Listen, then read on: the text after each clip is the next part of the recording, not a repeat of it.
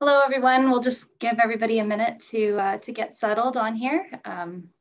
Just give it a minute or two.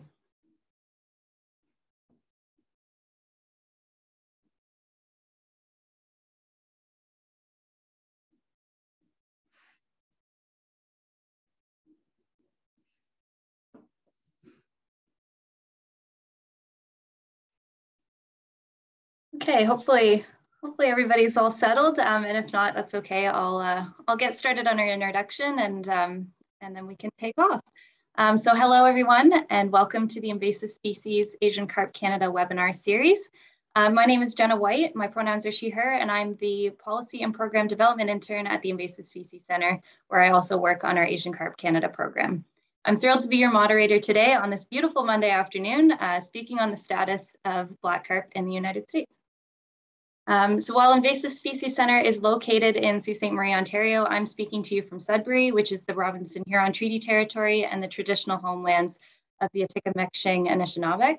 Having lived here since time immemorial, Indigenous peoples are the original stewards of this land, and I would respectfully acknowledge their long history of community and identity in these areas. As a settler descendant, I'm grateful to have the opportunity to work and live here, and thank all generations of Indigenous people who have taken care of the land before me. So in case you are not familiar, for some context of who we are, the Invasive Species Center is a not-for-profit organization that connects stakeholders, knowledge and technology to prevent the introduction and spread of invasive species that harm Canada's environment, economy, and society. So we've got a number of great resources related to invasive species on our website, including species profiles, best management practices, and more. So come check us out at the invasivespeciescenter.ca afterwards, and you won't be disappointed. Asian Carp Canada is one of several programs under the Invasive Species Center. So ACC was created to convene information on the most recent prevention technologies, early warning measures, response efforts, and the overall threat of Asian carps to the Great Lakes and beyond. The project components aim to enhance education and knowledge of Asian carps, and we do this in partnership with many agencies across Ontario. We have more great resources that you can find on our website, including recording of our webinar series, including this one, species profiles, risk assessment summaries, and we also have social media channels and information sessions as well. And we also have an exhibit at the Toronto Zoo. So before we get started with today's webinar, there's a few things that I was hoping to cover. There will be time for questions at the end of the webinar. So if you have a question at any time, please type it into the question box and I will read them to our presenter afterwards. If you're having any technical difficulties, please type them as well into the question box or respond to the email found in your registration and we will try to resolve them for you. And lastly, there will be a very brief survey following the webinar. So if you could take some time to fill it out, we would really appreciate it. And now for our presentation. I'm pleased to introduce our speaker, Patrick Kroboth. So Patrick Kroboth is a fish biologist with the U.S. Geological Survey, Columbia Environmental Research Center since 2017, with a research emphasis on invasive fish species, specifically invasive carp, and the subject of this talk, black carp. And forgive me, but I will save your ears from the Latin pronunciation of the term. But Patrick has completed his master's degree at Mississippi State University, studying larger habitats of sturgeon, and has a bachelor's degree from Virginia Tech with research on invasive northern snakehead. Thank you so much for joining us today, Patrick. And with that, I'll pass it over to you. Thank you.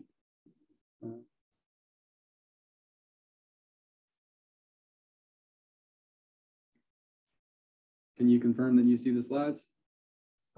Yep, looks great. Thanks. Thank you.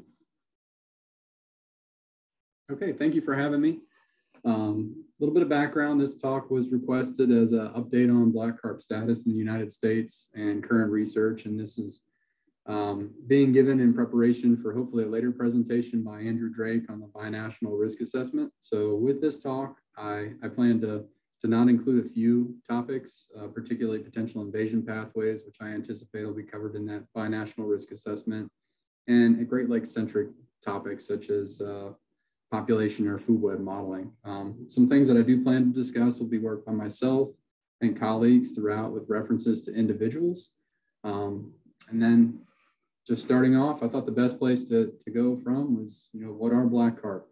With that, I plan on covering the background. This is kind of an outline here, and I'll follow this outline throughout the talk so we can kind of keep pace. But I wanted to provide some background for you, some history of use, identification methods, and then I'll get into the research and distribution, population parameters, ecological effects, some methods for detection, and then also some methods for control.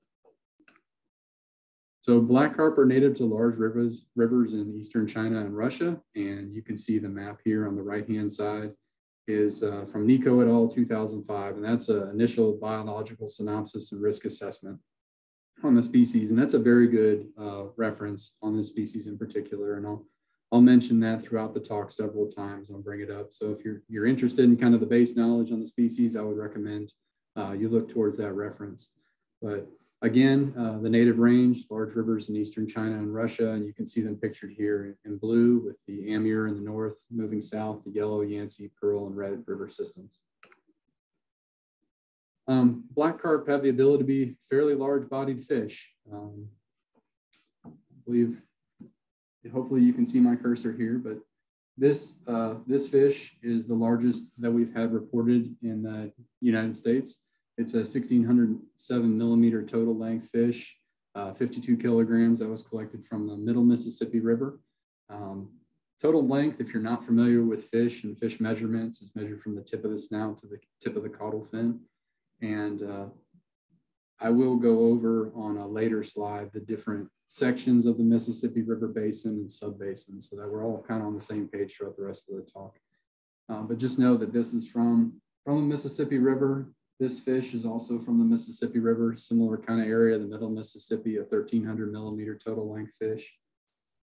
This fish in the lower left, if you can see my cursor, is a 1,580 millimeter total length fish. It was from the Osage River in the Missouri River system. It's a major tributary, and it was 51 kilograms, again, 1,580 millimeters total length. So this is actually the largest recreational capture that we've had reported. And then I wanted to provide this image for you just to get a general idea of what that length means, because everybody can be different heights, different builds. A picture next to a person kind of varies, but this is a standard tailgate of a pickup truck. And you can see that this fish this is actually from the state of Mississippi, and a biologist sent it to me. This fish is about the length of the length equivalent to the width of a standard tailgate. So just kind of relative size. So you can see that they do have the potential to grow to be fairly large. So large-bodied fish, and with a large-bodied fish, they can have a large mouth. A mouth gape is one of the limitations of a fish's ability to ingest prey. So they also have a special adaptation, these molar-formed pharyngeal teeth on their pharyngeal jaw, and this is not the standard jaw teeth that you might think of in the front of the fish's mouth. This is actually an adaptation of the last gill arch. And these teeth are adapted for exerting a fairly strong bite force. And I kind of wanted to show you the orientation here. So they have the image on the upper left is one that we took, and they've been studied for various purposes. This manuscript cited here in these images from Gidmark et al. 2015. This is actually the appropriate orientation. These are the lower gill arches. And you can see this is a cross section from that. Gidmark looked at the functional feeding morphology of black carp by various methods. I wanted to show you that, hopefully you can see this from my scan. These are some of the teeth. This is a 36 kilogram fish, but they're arranged in a 4-5 pattern. And again, the jaws on the bottom, on the roof of the mouth, they have a keratinous pad here that they use to crush the prey against. So that's in that diagram, the PAD acronym. These teeth are also fairly strong. They've been studied as a potential engineering material, and Hay et al., the other image that I have here for the enamel. So we have a combination of a few things. We have a fairly large bodied fish, powerful pharyngeal teeth, and combine that with the potential prey. Many of those species of mollusks are imperiled. So obviously we have a concern for this invasive species. Black carp were imported to the United States in the 1970s and 80s for use in aquaculture. Their primary use was as a biological control of snails in aquaculture. Those snails serve as the intermediate host for digenetic trematodes, and those trematodes can infest aquaculture stocks, for example, catfish or hybrid striped bass stocks, and have an impact on those. Most of the research, if you look back at this or their prior use, has kind of been around the emphasis of black carp as a food fish or for that biological control of snails in aquaculture. Black carp were listed as an injurious species under the Lacey Act in 2007, and the Lacey Act is the United States regulation that prohibits the import or shipment of restricted animals, birds, fish, or plants. Over time, we've seen escapement in the wild with increased reports from the wild, and I'll go over that in some of the later slides, but this is where I wanted to point out, the various subbasins to you.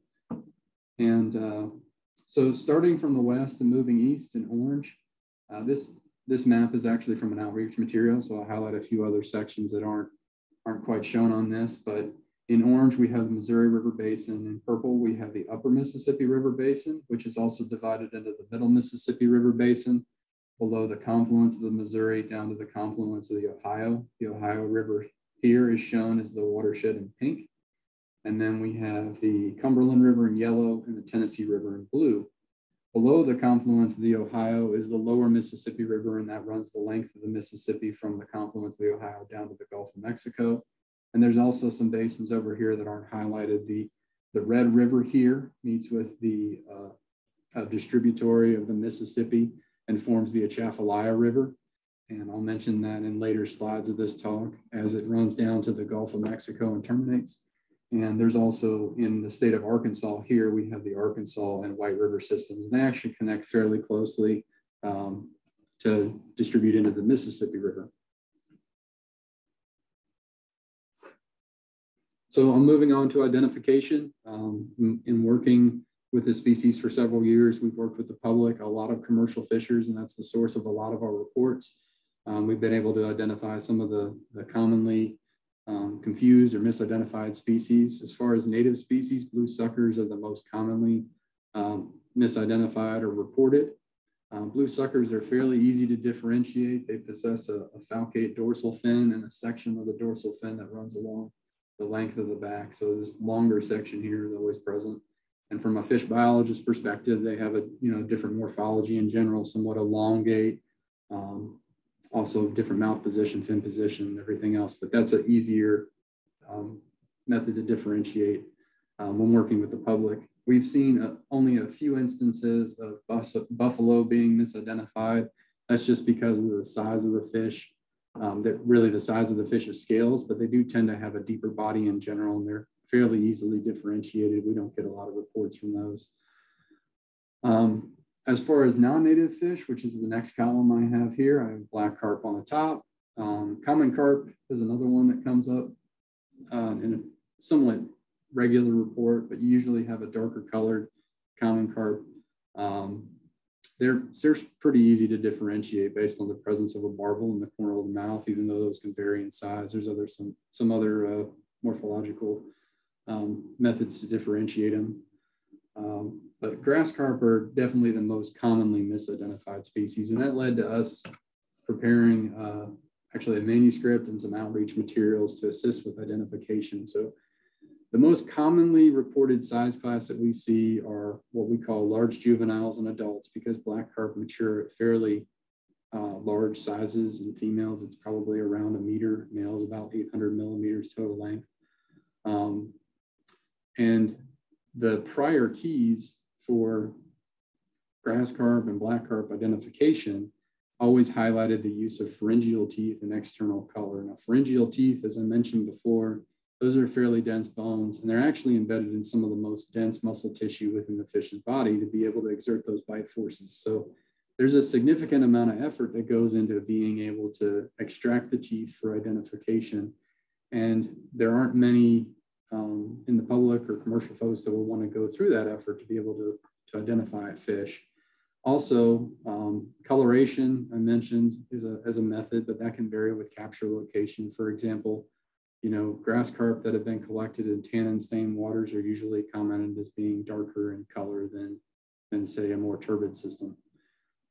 So we needed a method for quick external identification and a simple character set to help with that.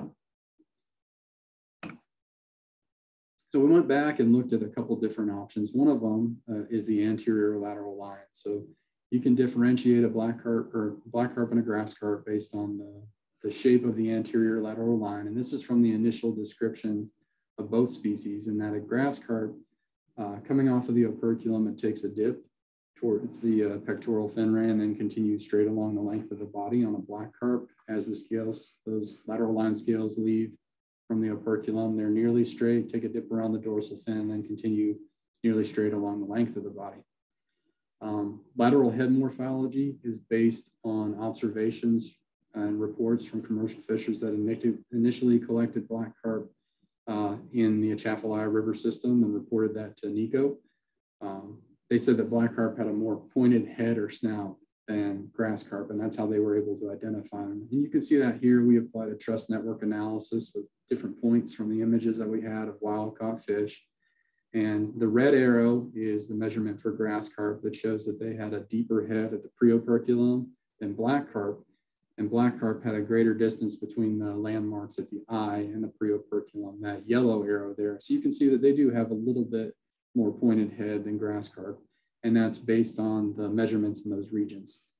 Also, from a history of working with these species in culture and from various just prior research, we found that the visible presence of the premaxilla when viewed dorsally with the mouth fully closed was a good indicator. So on a grass carp, you can see in this image here, I have an arrow pointing it out that that premaxilla is very visible, that line. A lot of the images I had from my work are much darker, and I was worried that you might not be able to see it from the contrast on the slides that I presented here. So I have this image from the Fish and Wildlife Service, and I believe that's a tank fish. So you can see fairly well with the lighting and everything else, that premaxilla. These characters, we saw some plasticity in them, and obviously with lateral line scales, scales in particular, those fish can lose a scale. So we recommend a combination of this character set when trying to identify fish. And the character set and the outreach materials that have been used to create it are available on invasivecarp.us. I actually have the link to the PDF on the bottom of it right there that you can see if you're interested in that. So moving on to distribution, all these points are from our U.S. Geological Survey Non-Indigenous Aquatic Species Database. And I've created this map for you. You can see that the first record we have was from 1994 from that NAS database, and that is an aquaculture escape, but there's actually a pretty heavy history of use in Arkansas, Mississippi, and Louisiana. There just aren't any documented escapes from those locations. The first reported capture in the wild was from 2003, and I have an arrow pointing there. This is Oxbow Lake at the middle Mississippi River. And then again, I mentioned on the previous slide that Nico's prior work with commercial fishers in the 1990s. Those folks were down in the Atchafalaya and lower Red Rivers, and they were some that mentioned undocumented commercial collections of black carp from those systems. I should also note that when I put together this map for you, it has kind of a timeline of 1999. So I want to point this out, 1994 all the way up to 2019, because on a later slide, I plan to highlight some of the more recent records, but a substantial number of these come from 2017, 2018 timeline, which I'll mention in a second. But black carp reporting was somewhat sporadic until 2015. That was the start of a program by the state of Illinois, a bounty program for captures that were recorded in Illinois or adjacent states. And you can see how that's expressed by the density of points around the state of Illinois here. During that time frame, we worked directly with commercial fisheries markets or commercial fishers down in the lower Mississippi. As I mentioned, again, lower Mississippi is this extent down here. We have the Atchafalaya River and the Red River coming in here. And that was in 2017, 2018. Our goal there was just to provide some base samples for the life history research that we were trying to do with the, within the previously described species range. So a recent change to that Illinois program beginning in 2021 They expanded it a little bit, so it now encompasses, and this was the outreach document that I showed you before, but the Missouri, Upper Mississippi, Ohio, Cumberland, Tennessee river systems. And there's also continued work within the waters of the state of Illinois where it has been. And, you know, with this, we kind of anticipate that data will continue to be gathered on species distribution and be able to continue ongoing life history research within the waters where consistent capture has occurred. And in the past, you know, the commercial, most of the records that we get come from commercial fisheries. We've had some recreational fisheries and reporting, but typically it tends to come from commercial fisheries, and kind of anticipate with this expansion, we should be hearing from more of those commercial fisheries. And this has been a good tool for monitoring the species range and range expansions within this basin.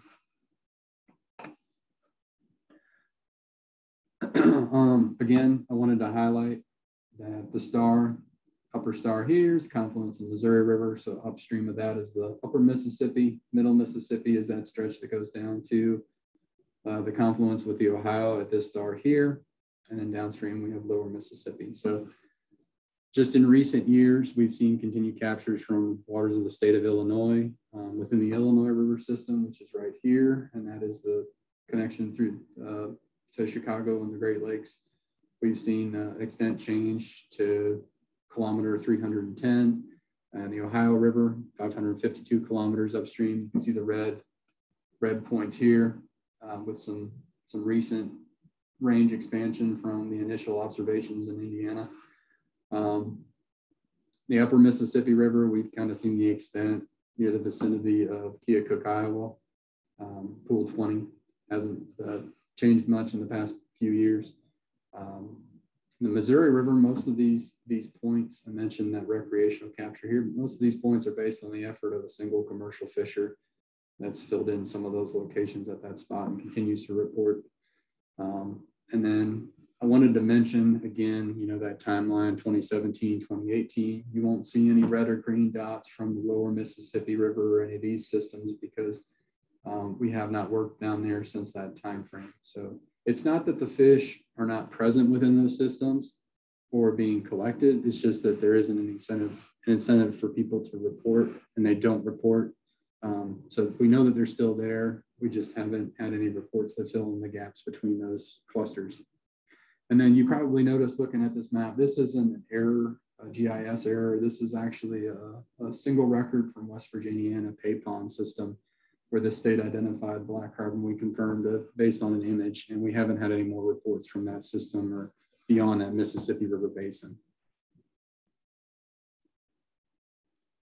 So checking back in with our timeline, I went all the way through distribution. You got an idea of background. So now we're kind of transitioning to what do we do as far as life history research with the samples that are retained from the wild caught fish, and then what are the specific laboratory and field research projects that we have ongoing.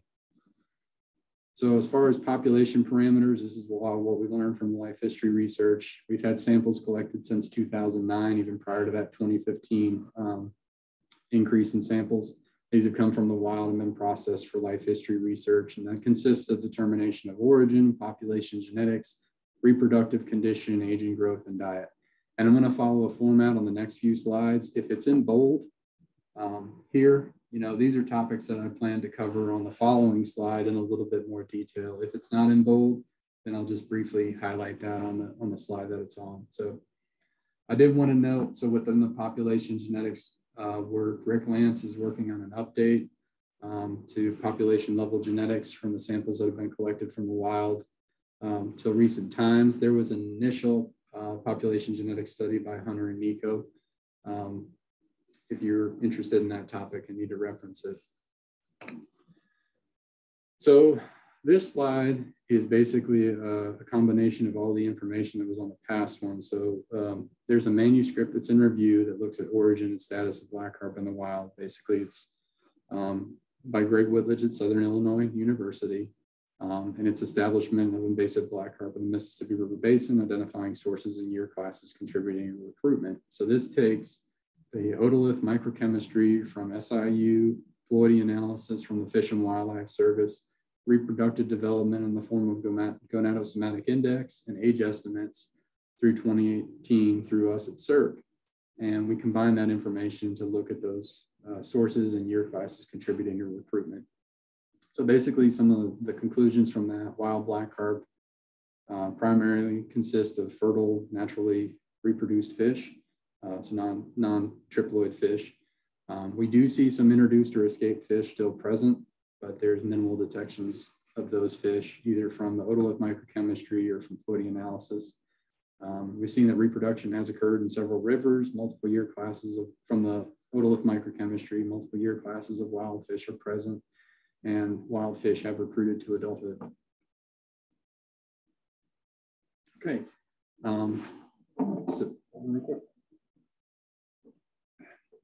Moving on to ecological effects. Next, I have diet. I will cover the diet research that we've done with large juveniles and adults on the next slide. Also know that one of Greg Whitledge's students, kind of in parallel to this, was studying the isotopic niche of black carp. We provided tissue samples for that from the wild carcasses, so we kind of looked at the diet of fish, the physical diet of fish at the same time as he was studying the isotopic niche. And Hudman actually found that they have a fairly broad niche based on his work, and it's similar to what we found from our diet work, our physical diet work as well. There's also another manuscript I wanted to bring up, some recent work on young of year and juvenile feeding behavior done by the Illinois Natural History Survey, and they looked at the differential vulnerability of native and non-native mollusks, particularly bivalves, to predation by juvenile black carp. And I mentioned I wouldn't go into detail on it, but there has been some food web modeling done by the folks at NOAA. And then again, this is a topic area when the binational risk assessment presentation is given at a later date. If you're interested, please follow through. So as far as diet, I'm going to follow a format here where I have the citation to the manuscript in the upper right-hand corner. So this is our first manuscript on diet, our first examination of diet items consumed by wild-caught black carp. And sample size here was 109 black carp collected from 2009 to 2017. And some of the things that we found from this: black carp predominantly consumed benthic prey. Native mussels and snails were present in the diet. Corbicula and dracidians were present, but at a low percent incidence. And then we found that they also consumed insects in the form of mayflies, midges, and caddisflies. There was some evidence of flexibility in feeding modes. There's an example that I give here of the subimago stage of mayflies, and those are pictured here in this collage of diet items. There were other taxa that were also consumed that suggest, mid-water column subsurface feeding. And then we also saw local consumption of numerous items of a single taxa. So some of these samples of the gastrointestinal tract of black carp had numerous diet items. Snails is the example that I have in the image here. We also had chironomids as well, and a few other taxa. If you're interested, please follow through and look at the reference for more details. We had a recent manuscript that came out. It pertains to the presence of this fluke. Fluke pictured here, Spedigaster contricola, and its presence in the gastrointestinal tract of black carp. This is from the same pool of samples with some additional samples added over time. Basically, the way we've studied diet is through these commercial captures. And with commercial capture, you're dependent on the commercial fisher's gear to understand what that fish consumed. And with that, in particular, I'll get to this on a later slide, but hoop nets are a common method for collection. And with hoop nets, they may be fished for 48 hours to 72 hours, depending on the market. There's some variation in, methods that they fish, how they fish, where they set. But that gives the fish the opportunity to enter a net. If it's at the start, it has time to evacuate its gastrointestinal tract, and it may not have any contents there. Another thing that we learned from tank studies on the species is that they may not necessarily consume every piece of a diet item that they ingest. And I'm referencing particularly bivalves or snails that they may be able to, we've seen with corbicula that in tank studies that they'll engulf the clam, break the clam with their pharyngeal teeth, and they can reject pieces of that shell. So they aren't necessarily ingesting all of it. And you're familiar with mussel identification, at times you need to be able to have certain pieces of the shell to identify a mussel down species. So with all of that, we had some or a numerous amount of samples that didn't have anything present in them other than these flukes. And the flukes are a mollusk parasite. So they can be used as an indicator of prior mollusk consumption. And with that, we were able to look back and understand that the estimates and the indicator of the importance of mollusks to the black carp diet may have been an underestimate from the initial study. Also, as you can see in this image, there was some implications for parasite dispersal because of these flukes within the gastrointestinal tract and the presence of gravid females. So with this, we've transitioned research to kind of focus on the mollusk component a little bit more to understand the taxa that are being consumed and the habitats that they may potentially occupy or where they're coming from and what type of mollusks are being ingested. So we focus a little bit more on the presence of those. I do have here on the right-hand side the list of species that have been identified. A lot of our mussel work in particular with the diet is again based on physical identification and the requirement for the presence of the shell fragments that can be used to aid identification. So with that, a lot of times we do have to leave it at union a day and cannot identify beyond that. I should mention also that with that expanded range, we do anticipate obviously a greater potential list of species that could be understood from the range of reports and potential range of mollusks and black carp as those reports come in. So transitioning here to life cycle and some of the other points, I wanted to give you this background. So again, from Nico et al., a great reference, reproduction occurs with an upstream migration in the main stem, spawning in free-flowing waters.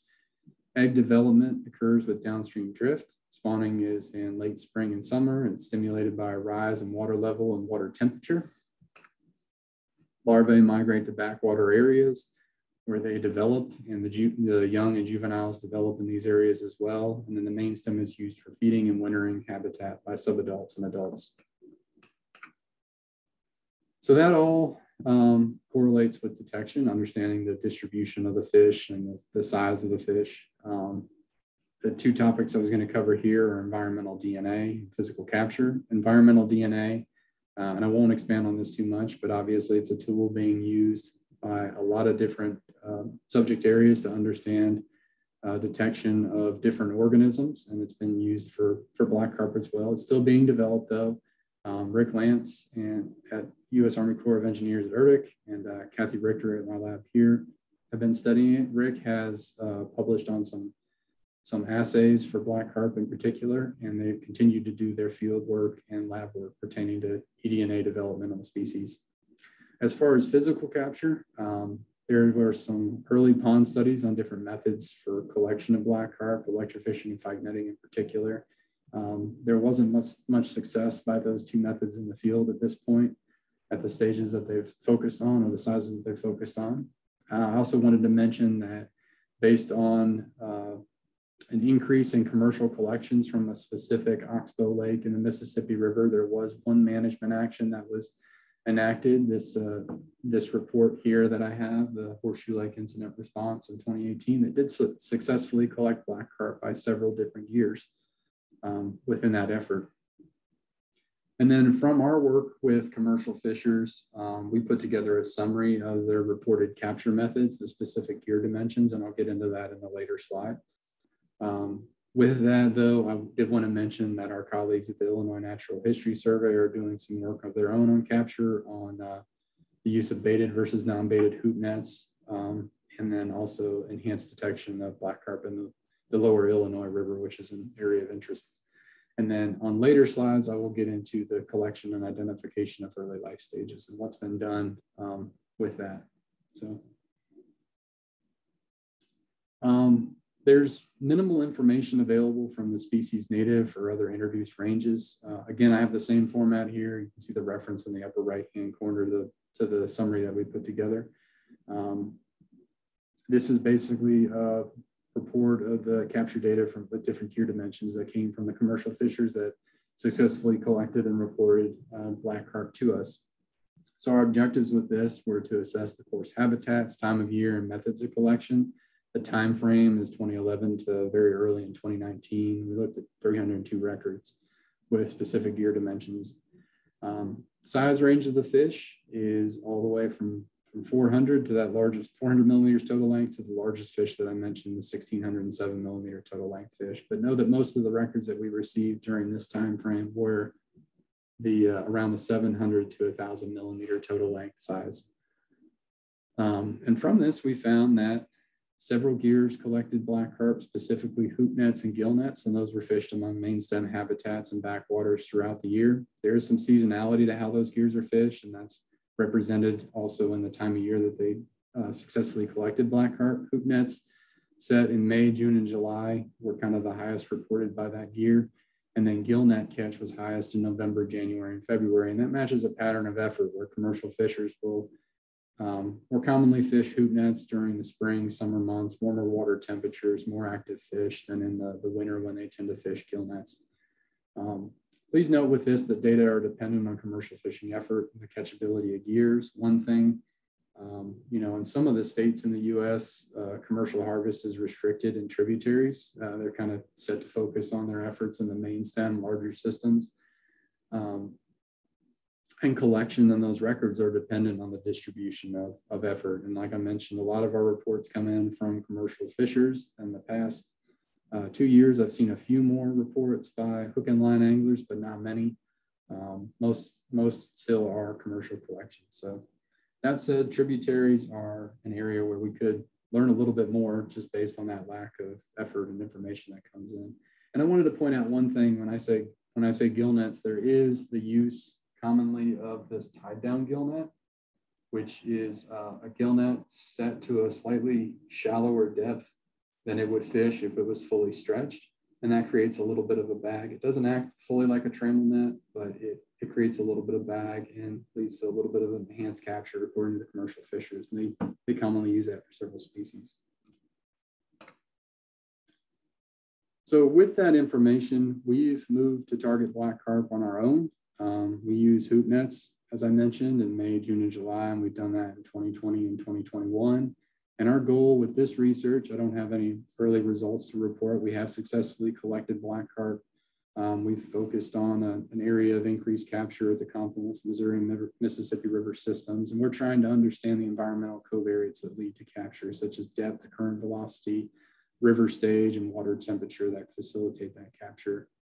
And some of the point of our efforts are to also facilitate telemetry research through the acquisition of fish and the surgical implant of transmitters for that work. So on this slide, I have our telemetry research, which we're just trying to understand the habitat use and movement of fish. Basically, I mentioned how a lot of what we understand is dependent on that commercial fishery, commercial effort, capture, and tagged fish provide information about habitat use and behavior independent of the fish, how different gears fish and how someone goes out and fishes. So also independent of catchability. So again, we're focusing most of that initial capture and tagging effort at the confluence of Missouri and Mississippi rivers. And that's an area of increased commercial capture. Majority of our data have been collected by active tracking. And the distribution of our telemetry effort has changed and been dependent on fish movement. We initially kind of started around this confluence region, as you can see by the dense points, but we've expanded our range downstream, upstream in several systems to be able to gather that data based on the behavior of our fish. So we do work with several partners on this, the Corps of Engineers, other colleagues at USGS, the state of Missouri, Missouri Department of Conservation, and they manage receiver arrays as well as us. I don't have those plotted on this map here, but we do work together on a fairly large effort and assist with other telemetry studies as well. Just some initial observations. We've seen some intermittent use of tributaries by individuals. We've seen some site fidelity by individuals relative to main stem habitats. They may be tagged in an area, they tend to occupy it. They may disperse for a brief time to another habitat and then return back, or another area several miles away, and then return back to that same area and occupy it for a fairly consistent time frame. We've seen dispersal that's occurred upstream in the Missouri River, as I have pictured here. I mentioned the tributaries. This is the blue circle is the Osage River again. We've seen use by one fish and intermittent use by another. We've seen dispersal upstream through one dam during open river conditions. I should mention that the Mississippi and Missouri rivers are both exhibit seasonal changes in hydrograph and flood events. And based on that, we say open river conditions are when the different gates on that dam are fully open. So it presents more of at high water, more of an open river, more accessible condition. And that's when we saw dispersal upstream in the upper Mississippi. So with this study, we'll get a better understanding of habitat use, obviously, also some of the post-tagging behavior and movement that we anticipate will assist with potential future seasonal research, and then also understanding of the general broad scale movement patterns of the fish. So onto the early life stages, I've kind of focused on the large juvenile adults throughout most of this, and that's because we don't have a whole lot of reports of the early life stages. Very little reporting. As far as collection records, no eggs or larvae have been collected. I know ichthyoplankton surveys are fairly consistently run in the Illinois River by the Illinois Natural History Survey. In Louisiana, there's been a several year-long study ongoing in the Atchafalaya, Mississippi, Ochita, and Red Rivers, and they haven't detected black carp. As far as age 0 fish, so a slightly larger stage, and I have some pictured here on the right in this slide. We did see consistent reports from 2015 to 2018 by Wes Sleeper for the Missouri Department of Conservation during his tenure with the agency. That's the upper image on the right there is kind of the size class that he targeted. It was late summer typically. And then we have a single collection from Gar Creek in the Ohio River in Kentucky in 2018 by Kentucky biologists. Both of those are floodplain habitats of large rivers in the Mississippi River Basin. They're actually fairly close to each other. I wanted to provide for you, jumped ahead one. Just an idea where these are. You can see Dutchtown Ditch is basically kind of an agricultural ditch adjacent to the floodplain. This is the Mississippi River here. This is the Ohio River here. These are at different scales. By the way, just screen captured. This is Gar Creek. And you can see that this is the confluence of the Mississippi and Ohio rivers. They're somewhat in close proximity to each other. So just give you an idea. These are, again, floodplain habitats of both of those systems. We also have a record from this diversion channel here as well.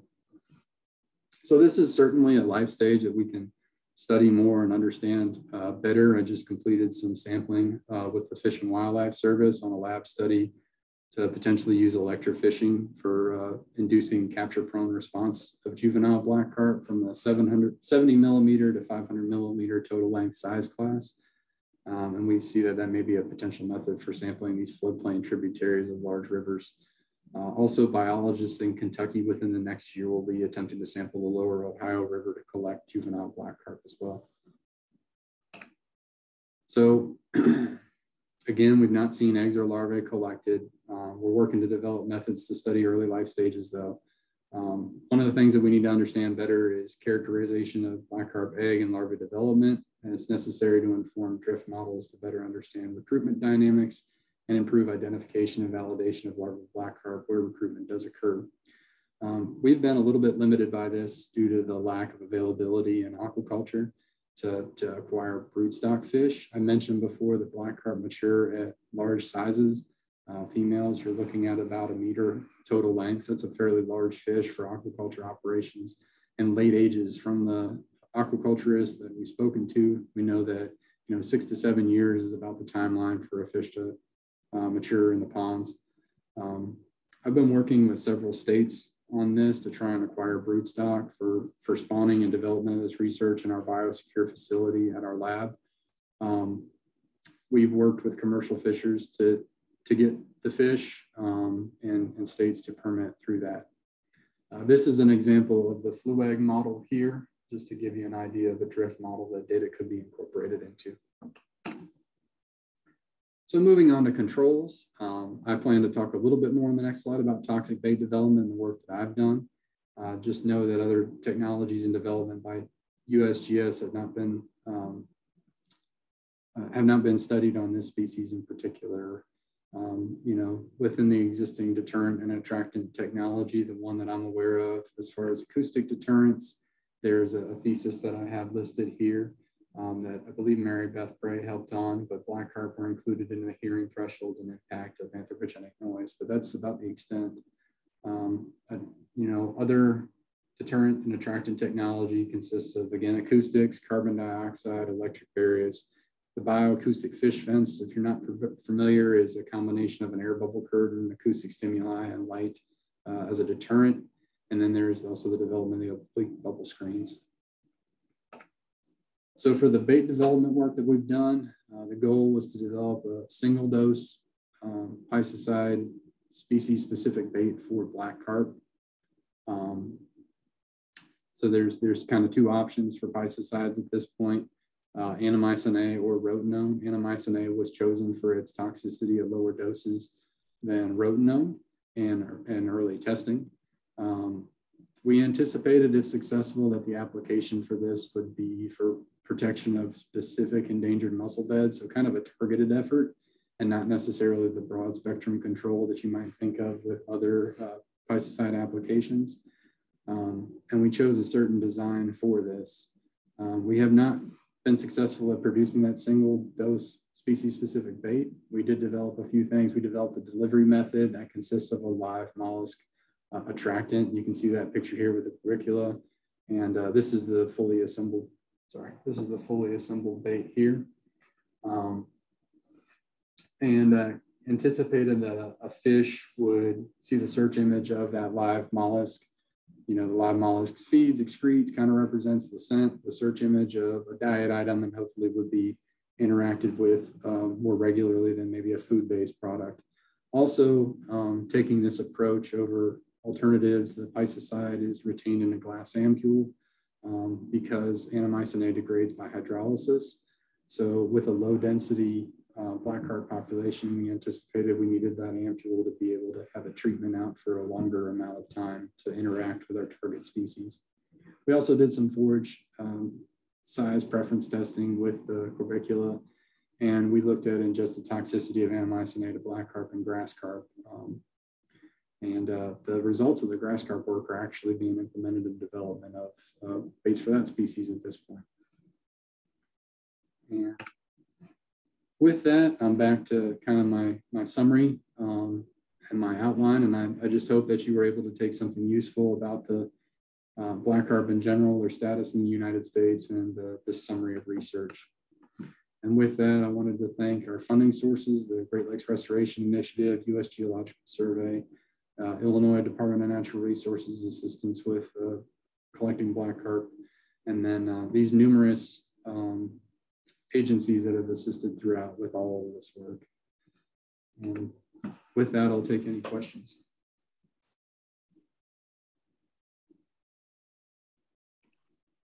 Thanks so much, Patrick. Really enjoyed your presentation. Particularly enjoyed when you had the teeth bones. That was really great to see. Nice to get a visual and amazing the size of them. So that was great. We do have a few questions that have come in, but please feel free to add any more if you think of any as we're speaking.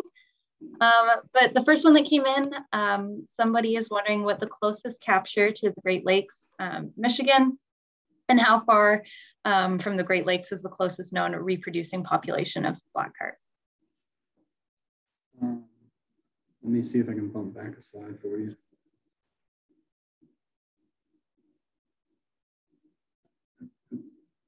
Probably easier to show than to tell. So, for sure. So on this slide, I mentioned the Illinois River and the extent of lake in Illinois. So this is 310 kilometers upstream from the confluence of the Mississippi. I believe, and I had to measure this myself, the distance may be off, but I believe it's a little over 200 kilometers from the Great Lakes, that point. Cool. Yeah, that's I guess on our side, not the best news, but but yeah, thank you. In terms of the next question, we've got somebody had said that they read a recent newspaper article citing that a merchant in Michigan area, perhaps they're not sure, was fined about $15,000 for selling invasive carp meat. They're wondering if there's any interest to aggressively harvest invasive carp for such uses, and which would then also act as a control mechanism. Do you have any thoughts on that?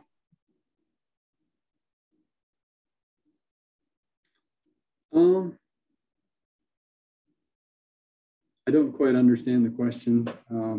There are markets that exist for silver carp, and there's a decent amount of commercial fishing and various programs to use commercial fishing as a control of silver carp. At this point, we don't see a lot of black carp reported enough to have a market.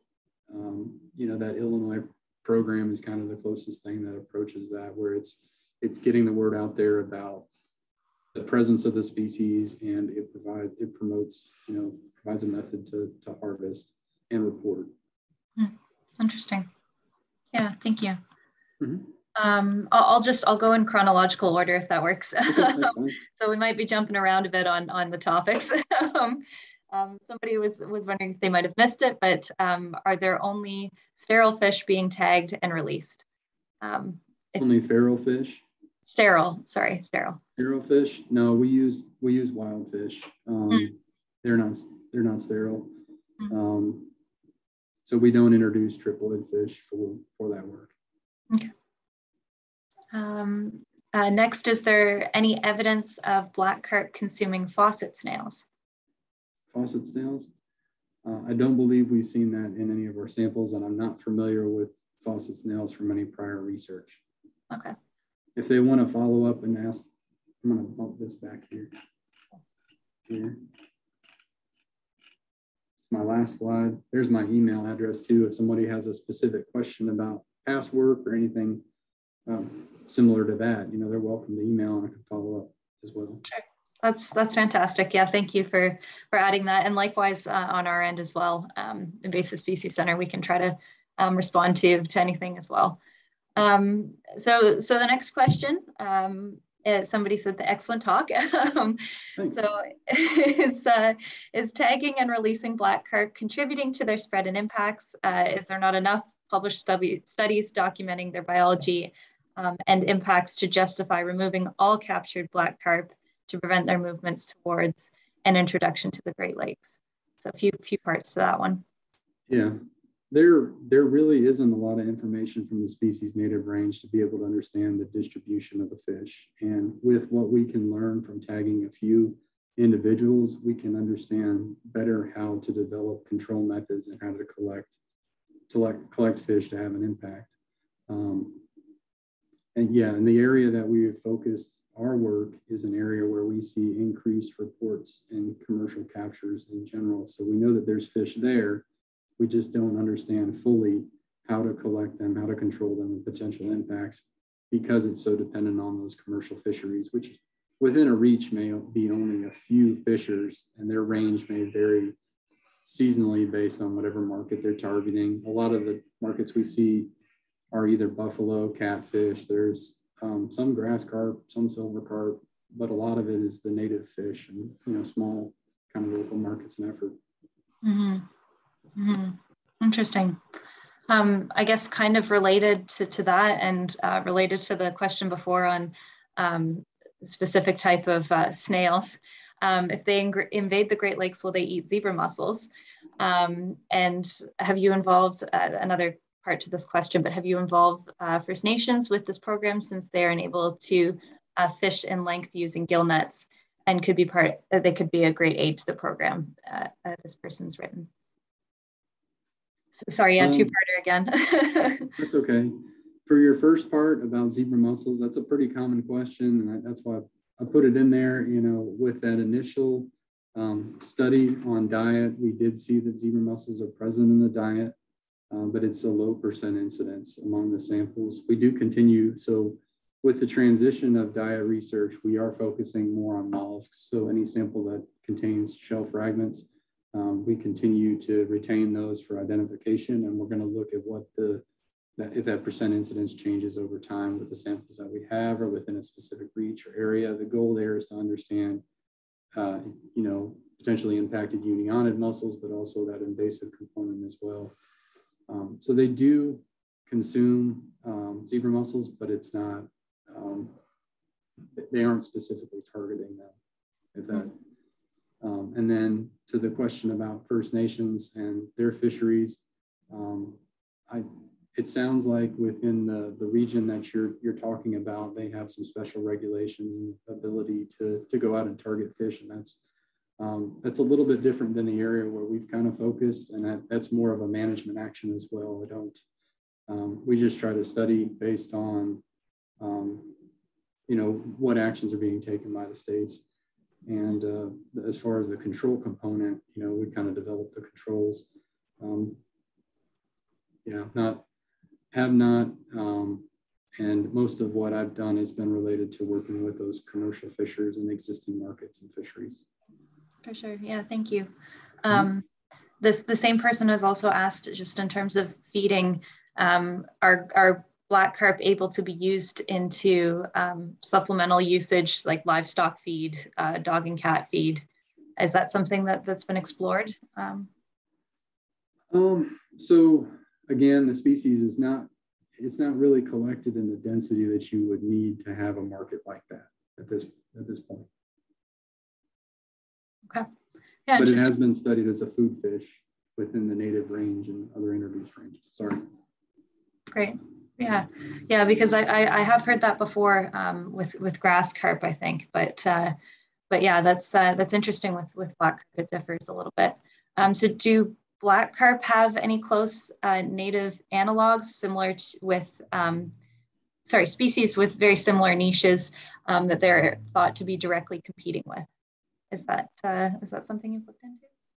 Yeah, so we're not really at the point to be able to say that. You know, that's kind of where the diet research falls, is just trying to understand what niche they fill. With Hudman's thesis, they looked at, I believe, blue catfish, freshwater drum. They thought that there would be kind of an overlap there. And the freshwater drum and the blue catfish, I think, ordinated separately. They had kind of their own different sections. And then if you look at the ellipse for black carp, it was a much larger ellipse that coincides with what I was saying is a broader niche. And that's kind of what we saw from the physical diet as well. They have that fairly broad niche. Interesting. Yeah, we're just getting a couple comments in as well, based on some of our earlier conversation on black carp being rare, rare captures. But maybe we'll stick to maybe one more question just in the interest of time. Sure. So somebody has asked, if their maturation is so late, shouldn't it be reasonable to think that they could be over harvested easily? I guess that kind of goes against what we just mentioned. Yeah. Yeah, they do mature at a fairly late and large size. It's just understanding how to collect the fish is difficult. That's kind of the stage that we're at. For sure. For sure. Well, thank you so much. We really appreciate a lot of questions there. So thank you so much to the audience for participation. And if we didn't get to your question, or if you have any further questions, as Patrick mentioned, his contact information is on the screen, fortunately. And ours is available on our website.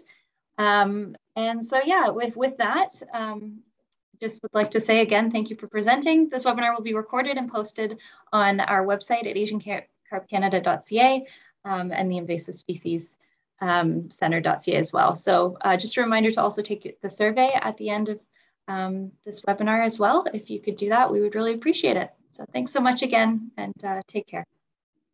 Thank you.